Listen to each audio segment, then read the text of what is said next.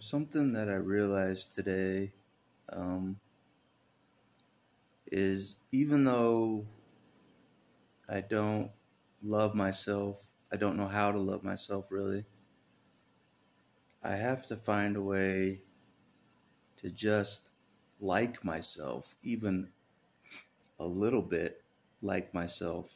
Um, because it is kind of a problem that I don't like myself. It is kind of a problem.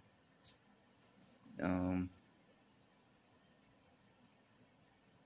yeah. Um, Because if you don't like yourself at all, then you don't think you're worthy to even be here on the planet. You know, you start going down that road, you know, um, type of a thing. So my friend made me realize that um, the way that my parents made me feel throughout my whole life, or most of my life, I'm continuing that hate towards myself that began around my parents, how they made me feel, how they treated me. I'm continuing that punishment myself, by myself, in their absence. I'm continuing that punishment on myself.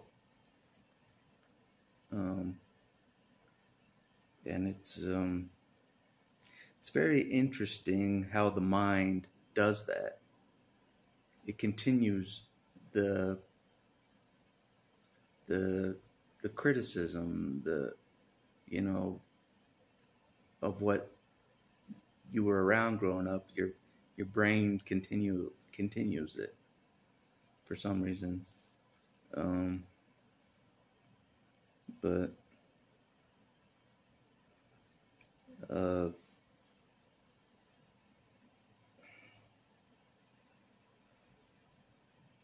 but I guess the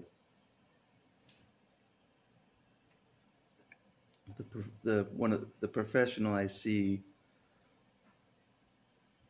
that prescribed me the ADHD medications, she says it helps quiet that inner critic voice um, that's always criticizing myself and it's harsh on myself. It like silences that voice. These ADHD medications do that somehow. Um, but I didn't really realize a medication could silence those kind of things.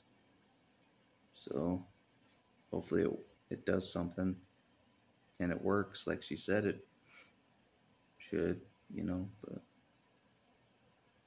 anyways,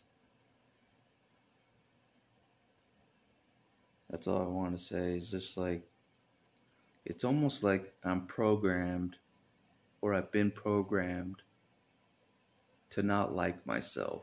I've been so programmed for so long to just naturally hate myself. No matter what, no matter what anybody says, no matter what compliment someone gives me, I always revert back to not liking myself. For some reason, my brain does that. Um, but anyways, it's a crazy thing that the brain continues that programming of how you were treated throughout your life, how you know all the verbal things, cut downs throughout your life. The brain continues those cut downs that you received growing up.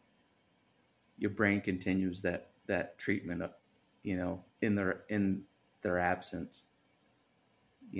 So that's a kind of a interesting um, realization. Um, But anyways, that's all I want to say, I guess, for now. I gotta